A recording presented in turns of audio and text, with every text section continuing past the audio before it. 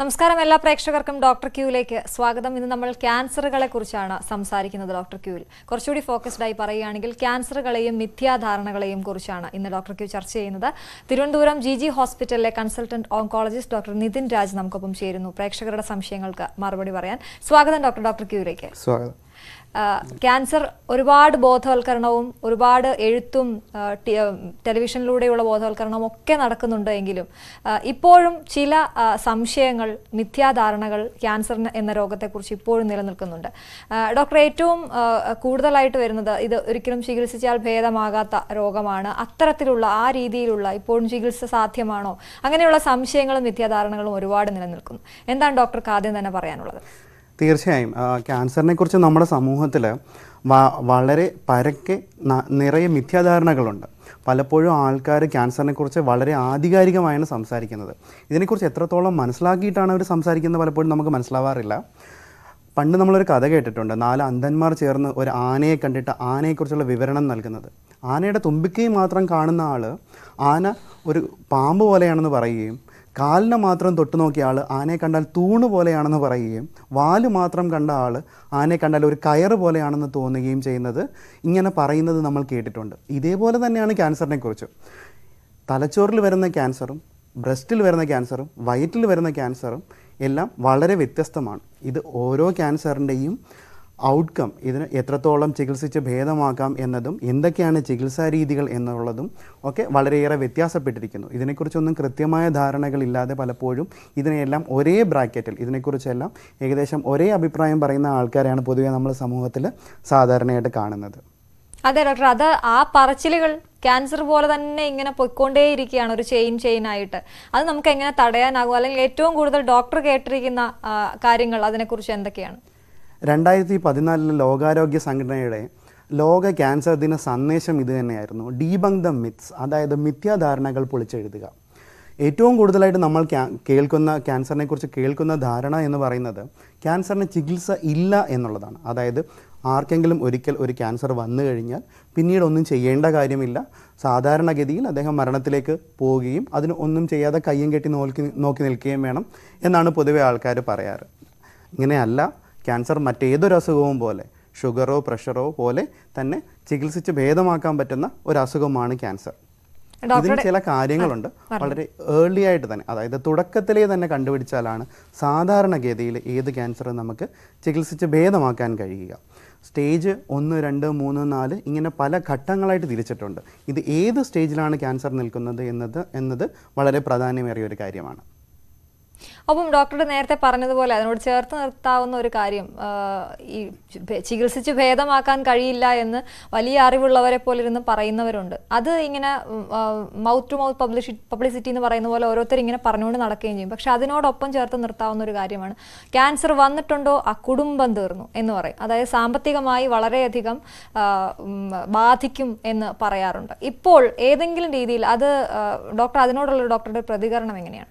അതെ, ക്യാൻസറിൻ്റെ ചികിത്സാ രീതികളെ പോലെ തന്നെ തെറ്റിദ്ധരിക്കപ്പെട്ട ഒരു കാര്യമാണ് ക്യാൻസർ ചികിത്സാ രീതികൾ വളരെയേറെ ചെലവേറിയതാണ് എന്നുള്ള ധാരണ. അത് ക്യാൻസറിൻ്റെ ചില ചികിത്സാ രീതികളൊക്കെ ചെലവേറിയതല്ല എന്ന് ഞാൻ പറയുന്നില്ല. പക്ഷേ സാധാരണഗതിയിൽ ഒരു ഇടത്തരം കുടുംബത്തിന് താങ്ങാവുന്ന രീതിയിലുള്ള സാമ്പത്തിക ഭദ്രതയിലേക്ക് ക്യാൻസർ ചികിത്സാ രീതികൾ ഇപ്പോൾ വന്നുകൊണ്ടിരിക്കുകയാണ്. പണ്ട് പലപ്പോഴും നമ്മൾ ലക്ഷങ്ങൾ വില പറഞ്ഞിരുന്ന ക്യാൻസർ മരുന്നുകൾ ഇപ്പോൾ 1000-കളിലും 100-കളിലും ഒക്കെ ലഭ്യമാണ്. അതിലേക്ക് സാധാരണക്കാരിലേക്ക് ക്യാൻസർ ചികിത്സ ലോകോത്തര നിലവാരത്തിലേക്ക് എത്തിക്കാൻ എല്ലാ ഗവൺമെൻറ്റുകളും അതിൻ്റേതായ നടപടികൾ എടുത്തിട്ടുള്ളതിൻ്റെ ഭാഗമായിട്ടാണ് നമ്മൾക്ക് അങ്ങനെ കണ്ടുവരുന്നത്. പലപ്പോഴും റേഡിയേഷൻ ചികിത്സയും ചില നൂതന കീമോ ചികിത്സാ രീതികളുമൊക്കെ, ഇമ്മ്യൂണോതെറാപ്പി പോലുള്ള ചില നൂതന ചികിത്സാ രീതികളുമൊക്കെ ഇപ്പോഴും സാധാരണക്കാരന് താങ്ങാവുന്നതിൽ നിന്നും കുറച്ച് മുകളിലാണ് എന്ന് സമ്മതിക്കാതെ വയ്യ. എങ്കിലും അതൊക്കെ കവർ ചെയ്യാൻ പറ്റിയ രീതിയിലുള്ള പല ഇൻഷുറൻസ് പദ്ധതികളും ഗവൺമെൻറ് മുഖേനയോ അല്ലാതെയോ ഒക്കെ ലഭ്യമാണ്. ശരി ഡോക്ടർ, നമുക്കൊരു കോൾ ഉണ്ട്. മണി എറണാകുളത്ത് നിന്നും വിളിക്കുന്നു. മണി, ഡോക്ടറോട് സംസാരിച്ചോളൂ. ഹലോ, നമസ്കാരം ഡോക്ടർ. നമസ്കാരം, പറഞ്ഞോളൂ. അതെ, എൻ്റെ ഹസ്ബൻഡിന് ഇപ്പം കഴിഞ്ഞ ഡിസംബർ മുതലാണ് തുടങ്ങി ശ്വാസകോശ സംബന്ധമായ ഒരു ക്യാൻസർ ആണെന്നാണ് പറഞ്ഞത്. അപ്പം ഞങ്ങൾ അതിന്റെ ട്രീറ്റ്മെന്റ് നടത്തിക്കൊണ്ടിരിക്കുകയാണ്. ഇപ്പം 3 കീമോ കഴിഞ്ഞു. ഇപ്പൊ എന്താണെന്ന് വെച്ചാല് നടക്കാൻ പറ്റുന്നില്ല, പിന്നെ എന്താണെന്ന് വെച്ചാൽ ഭക്ഷണവും കഴിക്കാൻ പറ്റുന്നില്ല, പിന്നെ വയറുവേദന, ഭയങ്കര വയറുവേദന, പിന്നെ ഇങ്ങനെ ശോധനയൊക്കെ കുറച്ച് കുറവുണ്ട്. സാധാരണഗതിയിൽ പറഞ്ഞോളൂ. ശ്വാസകോശത്തില് ഇങ്ങനെ CT സ്കാനൊക്കെ എടുത്തിരുന്നു. എറണാകുളം ജനറൽ ഹോസ്പിറ്റലാണ് ചെയ്തത്. ശരി. അപ്പം അതിന് പറഞ്ഞത് ഇങ്ങനെ ചെറിയൊരു ഇതുണ്ടെന്നാണ് പറഞ്ഞത് ഞങ്ങളുടെ അടുത്ത്. ശരി. പിന്നെ ബയോപ്സി ചെയ്തു. അതിൽ നിന്ന് മനസ്സിലായി ഇങ്ങനെ ശ്വാസകോശത്തില് ക്യാൻസർ ആണെന്ന് സ്ഥിരീകരിച്ചു. ഇപ്പൊ കീമോ എടുത്തുകൊണ്ടിരിക്കുകയാണ് അല്ലേ? ഇപ്പൊ കീമോ എടുത്തോണ്ടിരിക്കാണ്. 3 കീമോ എടുത്തു കഴിഞ്ഞു. ഇനി എന്താണ് ചെയ്യേണ്ടതെന്ന് അവിടുന്ന് പറഞ്ഞു തന്നിരുന്നോ? ഇനിയല്ല, ഇനിയിപ്പം ഉണ്ടെന്നാ പറഞ്ഞ. അടുത്ത് ഇനി 22-ാം തീയതി അടുത്ത കീമോ ഡേറ്റ്. ശരി. ഇപ്പം എന്താ നടക്കാൻ പറ്റുന്നത്? നടക്കുമ്പം ഇങ്ങനെ ഈ വലതുഭാഗത്തും ഇടതുഭാഗത്തും ഹാർട്ടിന് ഓപ്പറേഷനൊക്കെ കഴിഞ്ഞ പേഷ്യന്റാണ്. ശരി. ക്ഷീണം കൂടുതലാണ് എന്നാണോ ഉദ്ദേശിക്കുന്നത്? നടക്കാനുള്ള ആരോഗ്യം കുറവാണ് എന്നുള്ളതാണോ ഉദ്ദേശിക്കുന്നത്? സാധാരണഗതിയിൽ നമ്മൾ കീമോതെറാപ്പി എടുത്തുകൊണ്ടിരിക്കുന്ന സമയത്ത് താൽക്കാലികമായി നമുക്ക് കുറച്ച് ക്ഷീണം കൂടുതൽ കാണാറുണ്ട്. മരുന്ന് എടുത്തുകൊണ്ടിരിക്കുന്ന സമയത്ത് കീമോ എടുത്ത് 2-3 ദിവസത്തിന് ശേഷം 4-5 ദിവസം നീണ്ടു നിൽക്കുന്ന രീതിയിലുള്ള ക്ഷീണം സാധാരണയിൽ കുറച്ച് അധികമായോ നമ്മൾ പലപ്പോഴും കാണാറുണ്ട്. ഇതിന് സാധാരണ ക്ഷീണം വരുന്നത് പോലെ എപ്പോഴും നമ്മൾ കൂടുതൽ വിശ്രമമല്ല വേണ്ടത്. എത്രത്തോളം നമ്മൾ ആക്റ്റീവായിട്ട് ഊർജ്ജസ്വലരായിട്ടിരിക്കുന്നതോ അത്രയും ക്ഷീണം അത് കുറയുകയാണ് ചെയ്യുന്നത്.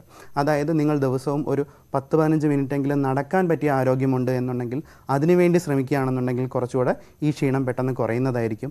വീട്ടിൽ തന്നെയോ അല്ലെങ്കിൽ വീടിന് ചുറ്റുമോ എണീറ്റിരിക്കുകയോ നടക്കുകയോ ഒക്കെ ചെയ്യുന്നത് ഈ ക്ഷീണം പെട്ടെന്ന് കുറയാൻ സഹായിക്കും. അതേപോലെ തന്നെയാണ് പ്രോപ്പറായിട്ടുള്ള ആഹാര രീതികളും. പലപ്പോഴും ഈ സമയത്ത് ക്ഷീണം കുറവായതുകൊണ്ട് ആഹാരം കഴിക്കുന്നതും കുറവായിരിക്കും. അതോടൊപ്പം തന്നെ ആഹാരവും ഉപ്പിട്ട കഞ്ഞിവെള്ളവും അങ്ങനെയുള്ള കാര്യങ്ങളൊക്കെ കഴിക്കുന്നത് കുറച്ചൊക്കെ ക്ഷീണം കുറയ്ക്കാൻ തീർച്ചയായിട്ടും സഹായിക്കും. ഇതൊരു താൽക്കാലിക കാര്യം മാത്രമാണ്. ഇതൊരു 3-4 ദിവസം കഴിയുമ്പോഴത്തേക്ക് ഈ ക്ഷീണമൊക്കെ മാറുകയും അടുത്ത കീമോ ചികിത്സ എടുക്കാനുള്ള ആരോഗ്യത്തിലേക്ക് അദ്ദേഹം വരികയും ചെയ്യുമെന്ന് പ്രതീക്ഷിക്കുന്നു. ശരി. അടുത്ത കോളും എറണാകുളത്ത് നിന്ന് തന്നെയാണ്. സുബ്രഹ്മണ്യം വിളിക്കുന്നു. സുബ്രഹ്മണ്യം, ഡോക്ടറോട് സംസാരിച്ചോളൂ. ഡോക്ടറെ നമസ്കാരം, പറഞ്ഞോളൂ. എന്റെ പേര് സുബ്രഹ്മണ്യം. ഞാൻ എന്റെ ഭാര്യയ്ക്ക് വേണ്ടിയിട്ടാണ് വിളിക്കുന്നത്. ശരി. അതായത് 2015 ഡിസംബറിലാണ് ഭാര്യക്ക് പിന്നെ യൂട്രസ് ഓപ്പറേഷന് വേണ്ടിയിട്ട് ഓപ്പറേഷൻ ചെയ്തപ്പോഴാണ് പിന്നെ മറ്റേ എന്തെന്നാ അത് ഓവറിയില് ക്യാൻസർ ഉണ്ടെന്നുള്ളത് കാണുന്നത് ഓപ്പറേഷൻ ചെയ്യുമ്പോഴേ. പക്ഷെ ആ ഡോക്ടർ ഓവറി ഉൾപ്പെടെ എടുത്തിട്ട് എല്ലാം ക്ലിയർ ചെയ്ത് അത് ഡോക്ടർ ആസ്റ്റർ ഹോസ്പിറ്റലായിരുന്നു ചെയ്തത്. ശരി. അതിനുശേഷം ആ ഡോക്ടറുടെ നിർദ്ദേശപ്രകാരം ഞങ്ങൾ RCCയിൽ ചികിത്സ തേടിയായിരുന്നു. ശരി. RCCയിൽ 6 കീമോ കഴിഞ്ഞിരുന്നു. ഓക്കെ. ഇപ്പോ 6 മാസം കൂടുമ്പോ RCCയിൽ ചെന്നിട്ട് അവര് ബ്ലഡ് ചെക്ക് ചെയ്യും. CA-120 അത് ചിലപ്പോ 8-13 വരെ ഒക്കെ ഇങ്ങനെ വരുന്നുണ്ട്. എന്റെ സംശയം എന്താന്ന് വെച്ച് കഴിഞ്ഞാല് ഇത് തുടക്കത്തിൽ ഞങ്ങൾ എപ്പോഴും എല്ലാ വർഷവും ചെക്ക് ചെയ്തുകൊണ്ടിരുന്നതാണ് വെച്ചാൽ എന്തെങ്കിലും ഉണ്ടോ എന്നുള്ളത്. പക്ഷെ കണ്ടുപിടിക്കപ്പെട്ടിരുന്നില്ല. ഞങ്ങൾ പാസ്മീർ ചെക്ക് എടുത്തു, സ്കാൻ ചെയ്ത് നോക്കി, എന്നിട്ടും ഇത് കണ്ടെത്താൻ കഴിഞ്ഞില്ല. ഓപ്പറേഷൻ സമയത്ത് ഓപ്പൺ സർജറി തന്നെ ഞാൻ സജസ്റ്റ് ചെയ്തത്. അപ്പൊ ഓപ്പൺ ചെയ്തപ്പോഴാണ് ഈ ക്യാൻസർ കാണുന്നത്. അതെന്താ ഡോക്ടർ, പാസ്മീറിലൊക്കെ ഇതൊക്കെ കണ്ടെത്താൻ നമുക്ക് കഴിയില്ലേ? സാധാരണയായി ഓവറിയിൽ വരുന്ന ക്യാൻസറിന് പലപ്പോഴും രോഗലക്ഷണങ്ങൾ നമ്മൾ വളരെ പതുക്കെയാണ് കാണാറുള്ളത്. വയറ് വീർത്ത് വരിക, അല്ലെങ്കിൽ വയറിൽ വെള്ളം കെട്ടിക്കിടക്കുക, സാധാരണഗതിയിൽ ഓവറിയിൽ നിന്ന് പുറത്തേക്ക് പോയതിനു ശേഷമാകും പലപ്പോഴും നമ്മൾ ഓവറിയിലെ ക്യാൻസറിനെ കുറിച്ച് അറിയുന്നത് തന്നെ. പാപ്സ്മിയർ എന്നുള്ളത് ഓവറിയിലെ ക്യാൻസർ കണ്ടുപിടിക്കാനുള്ള പരിശോധനാ രീതി അല്ലാത്തത് കൊണ്ട് തന്നെ അതിൽ ഓവറിയിലെ ക്യാൻസറുമായിട്ട് അതിന് നേരിട്ടോ അല്ലാതെയോ ബന്ധമില്ല. ഓവറിയിലെ ക്യാൻസർ അറിയണമെങ്കിൽ അവിടെ ഏതെങ്കിലും നമ്മൾ അതിനു വേണ്ടിയിട്ടുള്ള പരിശോധനകൾ ചെയ്ത് നോക്കിയാൽ മാത്രമേ സാധാരണയായി അറിയാറുള്ളൂ. അൾട്രാസൗണ്ട് പോലുള്ള ചെറിയ പരിശോധനയിൽ തന്നെ ചിലപ്പോൾ ഓവറിയിൽ എന്തെങ്കിലും പ്രകടമായ മാറ്റങ്ങളുണ്ടോ എന്ന് നമുക്ക് പലപ്പോഴും മനസ്സിലാക്കാവുന്നതാണ്. അതിൽ നിന്ന് സംശയാസ്പദമായി എന്തെങ്കിലും കാണുമ്പോഴാണ് പലപ്പോഴും നമ്മൾ കൂടുതൽ പരിശോധനകൾ ആവശ്യമുള്ള CT സ്കാൻ, MRI പോലുള്ള പരിശോധനാ രീതികളിലേക്കും അല്ലെങ്കിൽ നേരത്തെ പറഞ്ഞതുപോലെ ബയോപ്സി പോലുള്ള കാര്യങ്ങളിലേക്കും പോകുന്നത്. പലപ്പോഴും ഓവറിയിലെ ക്യാൻസർ ഇങ്ങനെ തന്നെയാണ് കണ്ടുപിടിക്കാറുള്ളത്. സാധാരണഗതിയിൽ കുറച്ചുകൂടെ വലുതായി കഴിയുമ്പോൾ സ്റ്റേജ് 3-ലോട്ടൊക്കെ പോകുന്നത് കുറച്ചുകൂടെ നമ്മൾ വയറ് വീർത്ത് അങ്ങനെയൊക്കെ വരുമ്പോഴാണ് പലപ്പോഴും ഒവേറിയൻ ക്യാൻസേഴ്സ് നമ്മൾ കാണാറുള്ളത്. ഇതിൻ്റെ ചികിത്സാ രീതികളൊക്കെ വളരെ കൃത്യമായി തന്നെ കഴിഞ്ഞ സ്ഥിതിക്ക് ഇനി അവർക്ക് തുടർ പരിശോധനകൾ മാത്രമാണ് ചെയ്യാനുള്ളത്. അതായത് 6 മാസം കൂടുമ്പോഴോ ഡോക്ടർ പറയുന്നത് പോലെയോ രക്തപരിശോധനകളും ഡോക്ടറെ കൊണ്ടുള്ള പരിശോധനകൾ മാത്രം ചെയ്താൽ മതിയായിരിക്കും. അസുഖം തിരിച്ചു വരുന്നോ എന്ന് അറിയാൻ വേണ്ടി മാത്രമാണ് നമ്മൾ ഈ തുടർ പരിശോധനകൾ ചെയ്യുന്നത്. ശരി ഡോക്ടർ. ഇപ്പോൾ സുബ്രഹ്മണ്യൻ ചോദിച്ചതുപോലെ ക്യാൻസറിൻ്റെ എന്തൊക്കെ ലക്ഷണങ്ങളെക്കുറിച്ചും ഇതുപോലെയുള്ള മിഥ്യാധാരണകൾ, ലക്ഷണങ്ങളൊന്നും ഇല്ലാതെയാണ് ക്യാൻസർ വരുന്നത്, അതുകൊണ്ട് തന്നെ അവസാന സ്റ്റേജിലൊക്കെ ആയിരിക്കും കണ്ടെത്തുന്നത്, പിന്നീട് ചികിത്സയൊന്നും ലഭ്യമാക്കാൻ കഴിയില്ല, ആ രീതിയിലുള്ള ഒരുപാട് മിഥ്യാധാരണകളുണ്ട്. അതിനെക്കുറിച്ച് എന്താണ് പറയുക? ഇദ്ദേഹം പറഞ്ഞ പോലുള്ള ചിന്തകൾ നമ്മൾ സാധാരണയായി കേൾക്കാറുണ്ട്. അതിൽ ഏറ്റവും പ്രകടമായിട്ടുള്ള എന്താണെന്ന് പറഞ്ഞാൽ ക്യാൻസറിന് ലക്ഷണങ്ങളില്ല എന്നുള്ളതാണ്. അങ്ങനെയല്ല, ക്യാൻസറിന് ലക്ഷണങ്ങളുണ്ട്. പലപ്പോഴും നമ്മൾ കാണാറുള്ള അല്ലെങ്കിൽ പറയാറുള്ള രോഗലക്ഷണങ്ങൾ ക്യാൻസറിൻ്റെ ഇത് മാത്രമാകുന്നില്ല എന്നുള്ള കാര്യത്തിലാണ് അവിടെ വ്യത്യാസം കാണുന്നത്. അതായത് നമുക്ക് വായ്ക്കകത്തൊരു മുറിവുണ്ടാകുന്നു, വായ്ക്കകത്തുള്ള എല്ലാ മുറിവുകളും ക്യാൻസറാണെന്ന് നമുക്ക് പറയാൻ സാധിക്കുമോ? ഇല്ല. ഉണങ്ങാതെ നിൽക്കുന്ന മുറിവുകൾ, കുറേ കാലമായിട്ട് ഉണങ്ങാതെ നിൽക്കുന്ന മുറിവുകളിൽ നമ്മൾ തുടർ പരിശോധനകൾ നടത്തിയിട്ട് ഇത് ക്യാൻസർ അല്ല എന്ന് ഉറപ്പുവരുത്തേണ്ടതുണ്ട്. ഇതേപോലെ തന്നെയാണ് ശരീരത്തിൻ്റെ ഏത് ഭാഗത്തും വരുന്ന ക്യാൻസറിന് അതിൻ്റേതായ ലക്ഷണങ്ങളുണ്ടാവും. ശ്വാസകോശത്തിൽ വരുന്ന ക്യാൻസർ ആണെന്നുണ്ടെങ്കിൽ പലപ്പോഴും ചുമയായിട്ടാണ് കാണുന്നത്. സാധാരണഗതിയിൽ കൂടുതലായിട്ട് കാണുന്നത് പുകവലിക്കുന്ന ആൾക്കാരിലാണ്. പുകവലിക്കുന്ന ആൾക്കാരിൽ കുറേ നാൾ കഴിയുമ്പോൾ സ്മോക്കേഴ്സ് കഫ്, പുകവലിക്കാരുടെ ചുമ പലപ്പോഴും കാണാറുള്ളത് കൊണ്ട് തന്നെ ഇതിനെ പലപ്പോഴും നിസ്സാരവൽക്കരിക്കാറാണ് പതിവ്. അതുകൊണ്ട് തന്നെ ഈ പറയുന്ന രോഗലക്ഷണങ്ങൾ, ശരീരത്തിൻ്റെ ഓരോ ഭാഗത്തും വരുന്ന ക്യാൻസറുകൾ ഓരോ ഭാഗത്തിൻ്റെ അനുസരിച്ചിട്ട് ലക്ഷണങ്ങൾ വ്യത്യാസപ്പെട്ടിരിക്കുന്നു. ചില സമയത്ത് മാത്രമാണ് നമ്മൾക്ക് കൃത്യമായ രോഗലക്ഷണങ്ങൾ പുറത്ത് കാണാൻ കഴിയാത്തത്. സാധാരണയായി സംഭവിക്കുന്നത് നമ്മൾ കാണുന്ന ലക്ഷണങ്ങളെ മറ്റൊരു കാര്യത്തിലേക്ക് ബന്ധപ്പെടുത്തി നിസ്സാരവൽക്കരിക്കുന്നത് കൊണ്ടാണ് പലപ്പോഴും തുടർ സ്റ്റേജുകൾ തന്നെ, ആ പ്രാരംഭഘട്ടത്തിൽ തന്നെ ക്യാൻസർ കണ്ടുപിടിക്കാൻ നമ്മൾ പലപ്പോഴും തടസ്സം നേരിടുന്നത്. ഇങ്ങനെയുള്ള ഘട്ടങ്ങളിലാണ്, സാഹചര്യങ്ങളിലാണ് പലപ്പോഴും ഇത് കൂടിയ സ്റ്റേജുകളിലേക്ക്, അസുഖം മറ്റു ഭാഗങ്ങളിലേക്ക് പടർന്നതിന് ശേഷം മാത്രം നമ്മൾ കണ്ടുപിടിക്കാൻ ഇടവരുന്നത്. പലപ്പോഴും നമുക്കൊരു അപായ സൂചനയായിട്ട് വരുന്നത് രക്തം അല്ലെങ്കിൽ വേദന എന്നുള്ള കാര്യങ്ങൾ മാത്രമാണ്. ഇപ്പോൾ സാധാരണയായിട്ട് ഏറ്റവും സാധാരണയായിട്ട് സ്ത്രീകളിൽ കാണുന്ന ഒരു ക്യാൻസറാണ് ബ്രസ്റ്റ് ക്യാൻസർ അഥവാ സ്തനാർബുദം. പലപ്പോഴും സ്തനാർബുദം നമ്മളുടെ മുന്നിലേക്ക് വരുന്നത് വേദനയില്ലാത്ത മുഴകളായിട്ടാണ്. പലപ്പോഴും ഇതിന് വേദനയില്ലാത്തത് കൊണ്ട് തന്നെ സ്ത്രീകൾ ഇതിന് ചികിത്സ തേടാൻ അല്ലെങ്കിൽ ഇത് എന്താണെന്ന് ഉറപ്പുവരുത്താൻ ഒരു ഡോക്ടറെ കാണാൻ പലപ്പോഴും മതിയായ കാലതാമസം വരുത്താറുണ്ട്. അത് വേദന അല്ലെങ്കിൽ രക്തം ഇങ്ങനെയുള്ള കാര്യങ്ങളിലേക്ക് കടന്നു കഴിയുമ്പോഴാണ് പലപ്പോഴും ഒരു ഡോക്ടറെ കാണുന്നതും അതിൻ്റെ തുടർ പരിശോധനകൾ നടത്തുന്നതും. ഇങ്ങനെയുള്ളതല്ലാതെ ക്യാൻസറിൻ്റെ ലക്ഷണങ്ങളെക്കുറിച്ച് നമുക്ക് കൃത്യമായൊരു ധാരണയുണ്ടെങ്കിൽ മാത്രമേ ഇത് എപ്പോഴൊക്കെയാണ് നമ്മൾ ശ്രദ്ധിക്കേണ്ടതെന്നും എങ്ങനെയാണ് ഇതിനെക്കുറിച്ച് ശ്രദ്ധിക്കേണ്ടതെന്നും നമുക്ക് മനസ്സിലാക്കാൻ കഴിയുള്ളൂ, അങ്ങനെ ചെയ്യാനും കഴിയുള്ളൂ. ശരി ഡോക്ടർ, നമുക്കൊരു ഇടവേളയ്ക്ക് സമയമായിട്ടുണ്ട്. ഇടവേളയ്ക്ക് ശേഷം ഡോക്ടർ ക്യൂ തുടരും. ഡോക്ടർ ക്യൂ തുടരുന്നു. ഇന്ന് നമ്മൾ ക്യാൻസറും മിഥ്യാധാരണകളും എന്ന വിഷയത്തിലാണ് സംസാരിക്കുന്നത്. ഡോക്ടർ നിതിൻ രാജ് നമുക്കൊപ്പമുണ്ട്. ഒരു കോൾ ഉണ്ട്, ദാസ് പാലക്കാട് നിന്നും. ദാസ്, ഡോക്ടറോട് സംസാരിച്ചോളൂ. ഹലോ, നമസ്കാരം, പറഞ്ഞോളൂ സാർ. ഞാൻ പാലക്കാട്ട് നിന്നാണ് സാറേ. പറയൂ. 97 ഒരു കിഡ്നി റിമൂവ് ചെയ്തു, മാലിഗൻസി ആയിരുന്നു. ശരി. ഈ ലാസ്റ്റ് നവംബറിൽ നെക്സ്റ്റ് റൈറ്റ് കിഡ്നിയിൽ ഒരു ഗ്രോത്ത് വന്നു. ശരി. അത് ഓപ്പറേറ്റ് ചെയ്തെടുത്തു. ഓക്കെ സാറേ, 4 മാസത്തോളമായി. ഇപ്പൊ വലിയ ബുദ്ധിമുട്ടൊന്നുമില്ല. ഒരു ചെക്കപ്പിനൊക്കെ പോയിട്ടുണ്ടായിരുന്നു. കോയമ്പത്തൂർ കൃഷ്ണ ഹോസ്പിറ്റലിൽ വെച്ചിട്ടാണ് ചെയ്തത്. ശരി. പാൻക്രിയാസിൽ ഒരു ഗ്രോത്ത് ഉണ്ട് സാറേ, അതിന് ക്യാൻസർ ആണെന്നാണ് പറഞ്ഞത്. ഓക്കെ. അത് സ്ലോ ഗ്രോത്ത് ആണെന്നാണ് MRI എടുത്തിട്ടുണ്ടായിരുന്നു, CT എടുത്തിട്ടുണ്ടായിരുന്നു, എല്ലാം എടുത്തിട്ടുണ്ടായിരുന്നു. അത് വെയിറ്റ് ചെയ്യുന്നത് കൊണ്ട് വല്ല ബുദ്ധിമുട്ട് വരുമോ സാറേ? അത് അറിയാൻ വേണ്ടിയാണ്. അത് ക്യാൻസർ ആണെന്നാണോ പറഞ്ഞത്, അതോ അത് കുഴപ്പമില്ലാത്ത രീതിയിലുള്ള വളർച്ചയാണെന്നാണോ പറഞ്ഞത്? സ്ലോ ഗ്രോത്ത് ആണെന്നാണ് പറഞ്ഞത്. നേരത്തെ നമ്മൾ പറഞ്ഞിരുന്നത് പോലെ ശരീരത്തിലുണ്ടാകുന്ന എല്ലാ മുഴകളും അല്ലെ എല്ലാ വളർച്ചകളും അത് ക്യാൻസർ തന്നെ ആവണം എന്നില്ല. പലപ്പോഴും നമ്മൾ ക്യാൻസറിനെ 2 തരമായിട്ട്, 2 വലിയ വിഭാഗങ്ങളായിട്ട് തിരിക്കാറുണ്ട്. അതിലൊന്ന് ബിനൈൻ, പിന്നൊന്ന് മാലിഗ്നൻ്റ്. അതായത് ബിനൈൻ എന്നുള്ളത് അത് ക്യാൻസർ പോലെ ഒരു വളർച്ചയാണെന്നുണ്ടെങ്കിലും അത് പൂർണ്ണമായിട്ടും ക്യാൻസറസ് ആയിട്ടില്ല, അല്ലെങ്കിൽ അത് ആവില്ല. ശരീരത്തിൻ്റെ മറ്റു ഭാഗങ്ങളിലേക്ക് പടരാനോ ജീവനോ രോഗിക്കോ എന്തെങ്കിലും ശാരീരികമായോ ബുദ്ധിമുട്ടുകൾ ഉണ്ടാക്കാനോ അതിന് കഴിവില്ലാത്തതിനാണ് നമ്മൾ ബിനൈൻ വളർച്ചകൾ എന്ന് പറയുന്നത്. മാലിഗ്നൻ്റ് അഥവാ ശരീരത്തിൻ്റെ മറ്റു ഭാഗങ്ങളിലേക്ക് പടരാൻ കഴിവുള്ളതും ജീവൻ അപകടപ്പെടുത്തുന്നതുമായ വളർച്ചകളെയാണ് നമ്മൾ മാലിഗ്നൻ്റ് ഗ്രോത്ത്സ് എന്ന് പറയുന്നത്. ഇപ്പോൾ താങ്കൾ പറഞ്ഞ രീതിയിലുള്ള വളർച്ച ഒരുപക്ഷെ ഒരു ബിനൈൻ ഗ്രോത്തോ അല്ലെങ്കിൽ സിസ്റ്റോ ആവാനുള്ള സാധ്യതയാണ് കൂടുതൽ. ശരി, വിളിച്ചതിന് നന്ദി. ഡോക്ടർ, ഈ ആഹാരവും അല്ലെങ്കിൽ ഭക്ഷണ പദാർത്ഥവും ക്യാൻസറും തമ്മിൽ എങ്ങനെയാണ് ബന്ധപ്പെട്ടിരിക്കുന്നത്? അത് സംബന്ധിച്ചും ഇതുപോലെ നിരവധി മിഥ്യാധാരണകളുണ്ട്. ഇന്നത് കഴിച്ചാൽ ക്യാൻസർ വരും, അല്ലെങ്കിൽ ഇന്നത് കഴിച്ചാൽ ക്യാൻസർ മാറും, അത്തരത്തിലുള്ള ചില പ്രചരണങ്ങളുണ്ട്. അതിനോട് എങ്ങനെയാണ് പ്രതികരിക്കുന്നത്? സസ്യാഹാരം കഴിച്ചാൽ ക്യാൻസർ വരില്ല, അല്ലെങ്കിൽ മാംസാഹാരം കഴിച്ചാൽ ക്യാൻസർ വരും, ഇങ്ങനെയുള്ള കാര്യങ്ങളൊക്കെ തെറ്റിദ്ധാരണകൾ മാത്രമാണ്. അതിൽ ശരിയായ ഒരു ശാസ്ത്രീയ അടിത്തറയില്ല. അതിലെവിടെയാണ് വ്യത്യാസം വരുന്നത് എന്ന് പറയുന്നതാണെന്നുണ്ടെങ്കിൽ, സസ്യാഹാരങ്ങളിൽ തന്നെ എന്തെങ്കിലും പച്ചക്കറികളിലൊക്കെ കെമിക്കൽസ് ഉപയോഗിച്ച പച്ചക്കറികളാണ് എന്നുണ്ടെങ്കിൽ ഈ കെമിക്കൽസ് നമ്മുടെ ശരീരത്തിൽ കടന്നു കഴിഞ്ഞാൽ അത് ശരീരവുമായിട്ട് പ്രവർത്തിച്ച് കാർസിനോജൻസ്, അതായത് ക്യാൻസർ ഉണ്ടാക്കാൻ സാധ്യതയുള്ള വസ്തുക്കളാണ് എന്നുണ്ടെങ്കിൽ അത് ശരീരത്തിൽ കാലക്രമേണ ക്യാൻസർ ഉണ്ടാക്കാനുള്ള സാധ്യതകൾ കൂടും എന്ന് പഠനങ്ങൾ കാണിച്ചിട്ടുണ്ട്.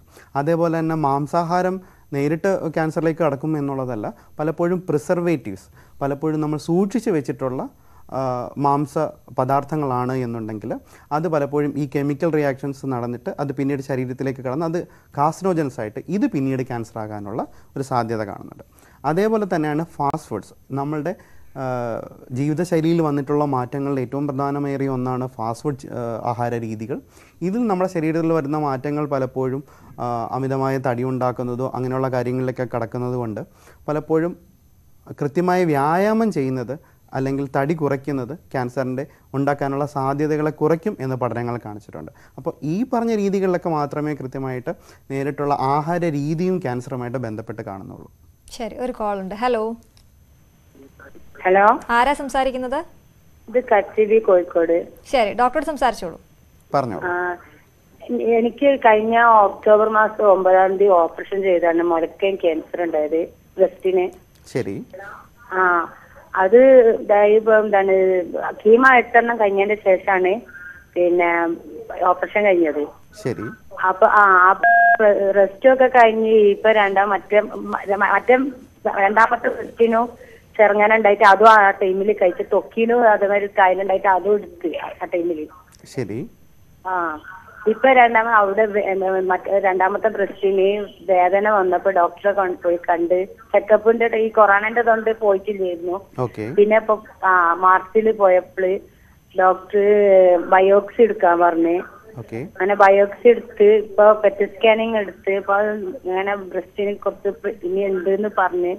എന്നിട്ടിപ്പോ കഴിഞ്ഞ ആഴ്ച പോയിട്ട് പിന്നെ കീമോ നെഞ്ചില് കീമോ പോട്ട് ഇട്ട് പിറ്റേന്ന് ചൊവ്വാഴ്ച അന്ന് ഇപ്പൊ എന്താണ് കീമോ എടുത്തുകൊണ്ട് വന്ന ഇനി അടുത്ത നാളെ ഇനി കീമോ എടുക്കണോ, ഇനി 8 എടുക്കണമെന്ന് പറഞ്ഞേ. അതെ. അത് എടുത്താൽ ഇനി മാറോ? തീർച്ചയായിട്ടും താങ്കളുടെ അസുഖത്തിൻ്റെ സ്റ്റേജ് അനുസരിച്ചിട്ടാണ് നമ്മൾ പൂർണ്ണമായും മാറുമോ എന്ന് പറയുന്നത്. ഞാൻ കേട്ടെടുത്തോളം ഒരു പക്ഷേ ആദ്യത്തെ സ്റ്റേജുകളിലാണ് എന്നുണ്ടെങ്കിൽ പൂർണ്ണമായിട്ടും ഡോക്ടർ നിർദ്ദേശിച്ച ചികിത്സാ രീതികൾ പിന്തുടർന്നാൽ പൂർണ്ണമായിട്ടും മാറുന്നതായിരിക്കും. ശരി, വിളിച്ചതിന് നന്ദി. ഡോക്ടർ, ചില ചെടികളൊക്കെ വീട്ടിൽ വളർത്തിയാൽ ആ ചെടി നടാൻ പാടില്ല, അത് നട്ടാൽ അല്ലെങ്കിൽ അതിൻ്റെ ഒരു സ്മെല്ല് അതൊക്കെ ക്യാൻസറിന് കാരണമാകും, അങ്ങനെയും കേട്ടിട്ടുണ്ട്. അതിലെന്തെങ്കിലും യാഥാർത്ഥ്യമുണ്ടോ? ഇത്തരം കാര്യങ്ങളൊന്നും ശാസ്ത്രീയമായി ഒരു അടിത്തറയും ഉള്ളതല്ല. പലപ്പോഴും നമ്മളിങ്ങനെ കേൾക്കാറുണ്ട്. ഇതാർക്കും നേരിട്ട് അനുഭവമുള്ളതോ അല്ലെങ്കിൽ ഇങ്ങനെയുള്ള ആർക്കെങ്കിലും ക്യാൻസർ വന്നതായിട്ടോ ഇന്നേവരെ ശാസ്ത്രീയമായിട്ടോ ഒരു പഠനങ്ങളും കാണിച്ചിട്ടില്ല. ഇത്തരം കാര്യങ്ങളിലൊക്കെ പറഞ്ഞ് സാധാരണ ആൾക്കാരിലുള്ള പരിഭ്രാന്തി വർദ്ധിപ്പിക്കുക മാത്രമാണ് ഇങ്ങനെയുള്ള സംസാരങ്ങൾ കൊണ്ടുണ്ടാകുന്നത്. പിന്നെ പലപ്പോഴും നമ്മൾ കേൾക്കുന്നത് ചില പ്രത്യേക ആഹാര പദാർത്ഥങ്ങൾ, ചില പ്രത്യേക ചെടികളൊക്കെ വീട്ടിൽ വളർത്തിയാൽ അതിൻ്റെ ഫലങ്ങൾ കഴിച്ചാൽ ക്യാൻസർ തടയാൻ പറ്റും, അല്ലെങ്കിൽ ക്യാൻസറിന് മരുന്നായിട്ട് അത് മാത്രം ഉപയോഗിച്ചാൽ മതി എന്നുള്ളതാണ്. ഏറ്റവും സാധാരണയായി കേൾക്കുന്ന കുറച്ച് കാര്യങ്ങളാണ് ലക്ഷ്മി തരുവും മുള്ളാത്ത ഇതൊക്കെ കഴിച്ചാൽ പൂർണ്ണമായിട്ടും ക്യാൻസർ മാറുമോ, ക്യാൻസർ വരാതിരിക്കാൻ ഇത് മാത്രം കഴിച്ചാൽ മതിയോ, കീമോതെറാപ്പിയോ റേഡിയേഷനോ സർജറിയോ നിർദ്ദേശിച്ച ഒരു രോഗിക്ക് അതിന് പകരം 3 നേരം മുള്ളാത്തയോ ലക്ഷ്മി തരുവോ ഒക്കെ കൊടുത്താൽ അത് ചികിത്സയ്ക്ക് പകരമാകുമോ എന്നുള്ള കാര്യങ്ങളൊക്കെ. ഇത്തരം കാര്യങ്ങളിലൊന്നും വ്യക്തമായൊരു ധാരണയില്ലാത്ത ആൾക്കാരാണ് പലപ്പോഴും ഇതിനെക്കുറിച്ച് സംസാരിക്കുന്നത്. ഇതൊരു ജീവനോപാധിയായി കൊണ്ട് നടക്കുന്ന ആൾക്കാരായിരിക്കും മിക്കപ്പോഴും ഇതിൻ്റെ പിറകിലുണ്ടാവുക. നമ്മൾ ഏത് ചികിത്സാ രീതിയും പറയുന്നത് പോലെ എല്ലാ ചികിത്സാ രീതികൾക്കും അതിൻ്റേതായ ഫലങ്ങളുമുണ്ട്, അതിൻ്റേതായ പാർശ്വഫലങ്ങളുമുണ്ട്. ആധുനിക ചികിത്സാശാസ്ത്രത്തിലുള്ള ഒരുവിധപ്പെട്ട എല്ലാ ചികിത്സാ രീതികളുടെയും പാർശ്വഫലങ്ങൾ കൃത്യമായി രേഖപ്പെടുത്തിയിട്ടുള്ളതാണ്. അതുകൊണ്ട് തന്നെ സാധാരണക്കാരിൽ ആർക്ക് നോക്കിയാലും ഏത് ചികിത്സാ രീതിയാണെങ്കിലും ഏത് മരുന്നാണെങ്കിലും സർജറി റേഡിയേഷൻ എന്താണെങ്കിൽ തന്നെ അതിൻ്റെ പാർശ്വഫലങ്ങൾ കൃത്യമായി രേഖപ്പെടുത്തിയിട്ടുള്ളതാണ്. അപ്പോൾ പലപ്പോഴും ഇത് കണ്ട് പരിഭ്രാന്തരായിട്ടാണ് ആൾക്കാർ മറ്റ് രീതിയിലുള്ള ചികിത്സകളിലേക്ക് പോകുന്നത്. പാർശ്വഫലങ്ങൾ ഇല്ലാത്ത ചികിത്സാ രീതികൾ എന്ന് പറഞ്ഞാണ് പലപ്പോഴും ഇത് ആളുകളിലേക്ക് എത്തിക്കുന്നത് തന്നെ. കൃത്യമായ ചികിത്സാ രീതികൾ പിന്തുടർന്നാൽ പൂർണ്ണമായും നമുക്ക് ചികിത്സിച്ച് ഭേദമാക്കാവുന്ന പല അസുഖങ്ങളും ഇത്തരത്തിലുള്ള മറ്റു ചികിത്സാ രീതികളിലേക്ക് പോയിട്ട് പലപ്പോഴും ശരീരത്തിൻ്റെ മറ്റു ഭാഗങ്ങളിലേക്കൊക്കെ പടർന്ന് ജീവന് അപകടമായിട്ടോ അല്ലെങ്കിൽ മരിച്ചു പോകുന്ന ആയുള്ള സാഹചര്യങ്ങൾ നമ്മൾ പലപ്പോഴും കണ്ടുവരാറുണ്ട്. ഡോക്ടർ, നമ്മൾ ചികിത്സയെക്കുറിച്ച് പറയുമ്പോൾ നമ്മൾ ആദ്യം ഒന്ന് പറഞ്ഞു പോയ ചികിത്സാ ചെലവ് അത് ഒരു വലിയ ഘടകമാണ്. കാരണം ഒരു കുടുംബത്തിൽ ഒരാൾക്ക് ക്യാൻസർ ആണ് എന്ന് അറിഞ്ഞു കഴിയുമ്പോൾ ആ രോഗിയേക്കാൾ ഏറെ മാനസികമായി ബുദ്ധിമുട്ടുന്നത് ആ കുടുംബക്കാരായിരിക്കും, പ്രത്യേകിച്ച് നിർധനരായ ആളുകൾ. ഇത്തരത്തിൽ ഏതെങ്കിലും രീതിയിലുള്ള ഈ ഇൻഷുറൻസ് പരിരക്ഷയിലൊക്കെ ഈ ക്യാൻസർ എന്ന് പറയുന്ന അസുഖം വരുന്നുണ്ടോ ഡോക്ടർ? തീർച്ചയായും. ക്യാൻസർ എന്ന് പറയുന്ന അസുഖത്തിൻ്റെ അത് രോഗിക്കുണ്ടാകുന്ന ബുദ്ധിമുട്ടുകൾ പോലെ തന്നെ പ്രധാനമാണ് അത് കുടുംബത്തിനുണ്ടാക്കുന്ന ആഘാതം.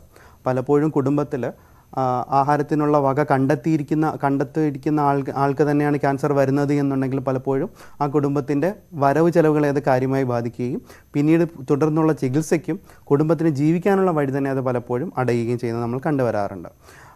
പല ഗവൺമെൻറ് ആശുപത്രികളിലും ക്യാൻസർ ചികിത്സകൾ പൂർണ്ണമായും സൗജന്യമാണ്. ചില സ്ഥാപനങ്ങളിൽ അതൊരു നാമമാത്രമായ തുകയ്ക്കാണ് ചെയ്തു കൊടുക്കാറുള്ളത്. പ്രൈവറ്റ് സ്ഥാപനങ്ങളിൽ പോലും പലപ്പോഴും നമ്മൾ ചെയ്യാറുള്ളത് സാധാരണഗതിയിൽ മാക്സിമം റീറ്റെയിൽ പ്രൈസിനല്ല പലപ്പോഴും എല്ലാ ചികിത്സാ രീതികളുടെയും ചെലവ് നമ്മൾ കൈപ്പറ്റുന്നത്. പലപ്പോഴും കാര്യമായ തുക കുറച്ച് തന്നെയാണ് പലപ്പോഴും ചികിത്സാ രീതികൾ ക്യാൻസർ ചികിത്സയ്ക്കുള്ള തുക ഈടാക്കുന്നത്. ഇത് മാത്രം ഇതിനൊക്കെ പുറമെയാണ് ഗവൺമെൻറ് ഏർപ്പെടുത്തിയിട്ടുള്ള പല ചികിത്സാ പദ്ധതികളും.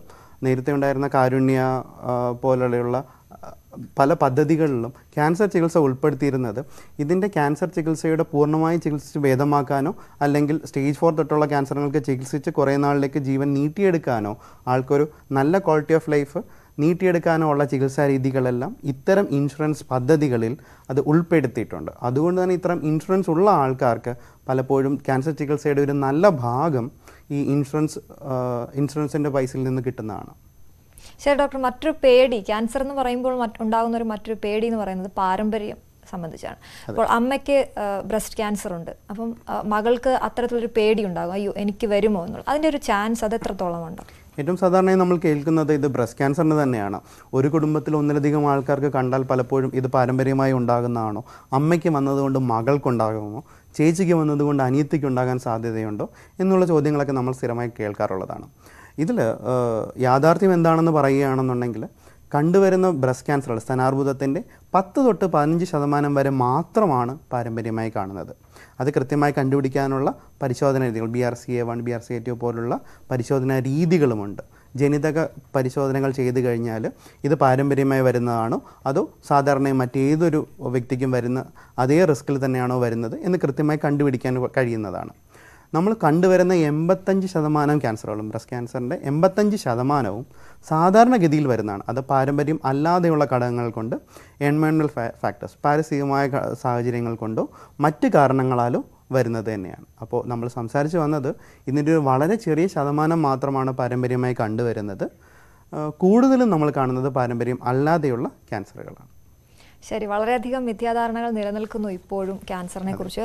വലിയ രീതിയിലുള്ള ബോധവൽക്കരണങ്ങൾ ഒരു ഭാഗത്ത് നിങ്ങളെപ്പോലെയുള്ള ആരോഗ്യ പ്രവർത്തകർ നടത്തുന്നുണ്ട്. എന്തായാലും ഡോക്ടർ ആദ്യം പറഞ്ഞതുപോലെ മിഥ്യാധാരണകളെ പൊളിച്ചെഴുതുക എന്നുള്ള ആ ഒരു ലക്ഷ്യത്തോടെ തന്നെ നമുക്ക് മുന്നോട്ട് പോകാം. ഇത്തരത്തിൽ അറിവില്ലായ്മ പടർത്താതിരിക്കുക എന്നാണ് ഈ എപ്പിസോഡിൻ്റെ അവസാനം പറയാനുള്ളത്. വളരെയധികം നന്ദി ഞങ്ങൾക്ക് അതിഥിയായി എത്തിയത് ഡോക്ടർ നിതിൻ രാജ്. ഡോക്ടർ ക്യൂവിൻ്റെ ഈ എപ്പിസോഡ് ഇവിടെ പൂർണ്ണമാകുന്നു. മറ്റൊരു വിഷയവുമായി വീണ്ടും കാണാം. നമസ്കാരം.